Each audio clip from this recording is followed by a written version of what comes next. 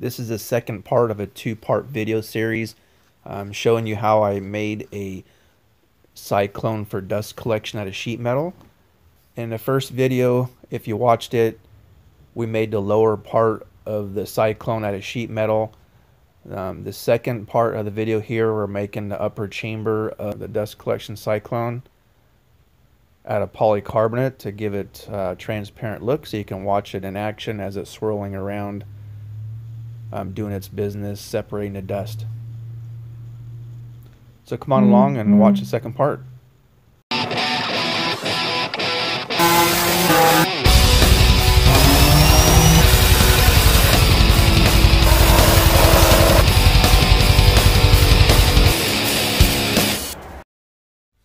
So in the second video here of the sheet metal cyclone, we're making the upper part of the cyclone, the baffle.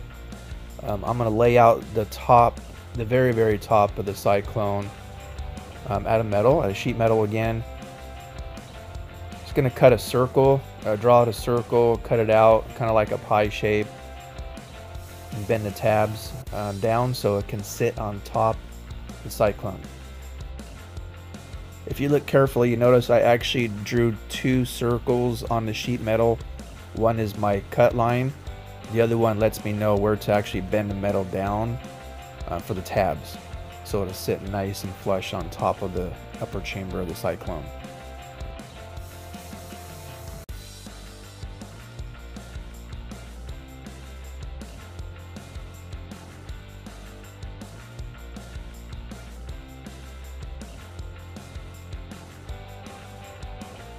This gives you an idea of the circle I just cut out, where it's going to sit in relation to the cyclone.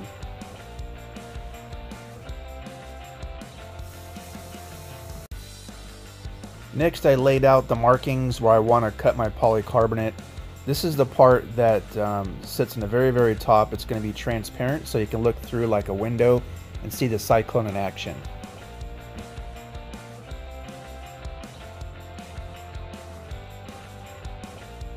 Now it's time to cut the polycarbonate out on the bandsaw. After I cut the polycarbonate pieces, I went ahead and cut some strips of aluminum, and I pop riveted the two polycarbonate pieces together. That way we can make a circle out of it and connect it.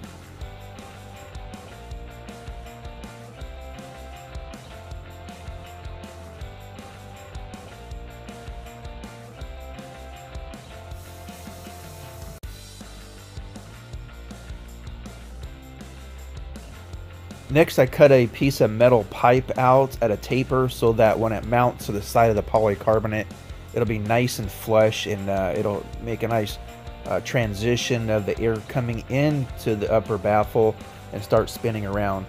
I was originally going to encase it in some wood. I see that a lot of people doing that.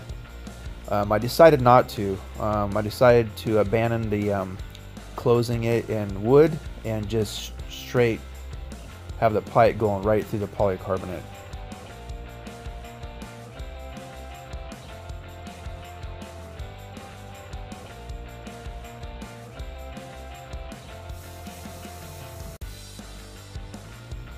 Next, I attached a 1-inch strip of aluminum to the top of the cyclone.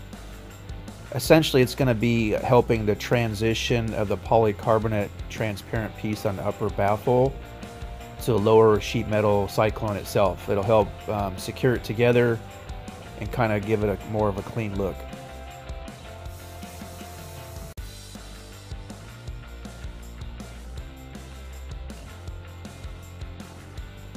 Then I attached the transparent upper baffle chamber to the lower part of the sheet metal cyclone.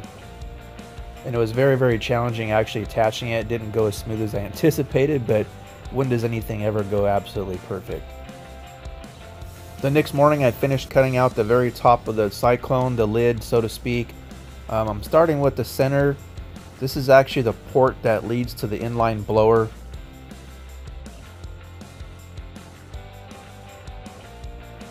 Next I started cutting some tabs out on the very top piece. That way I could bend the tabs down, and then this piece will fit very nicely on top.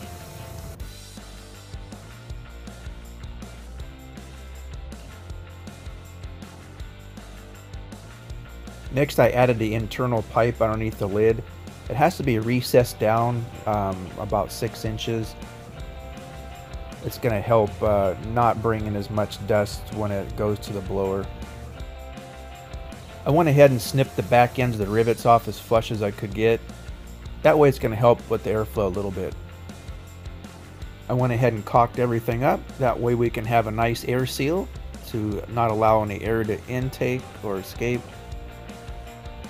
Now the transparent Cyclone has been completed for my Cyclone Workbench, quote unquote. I went ahead and attached another 1-inch piece of aluminum strip at the top where the transparent baffle meets the lid, just to give it a cleaner look.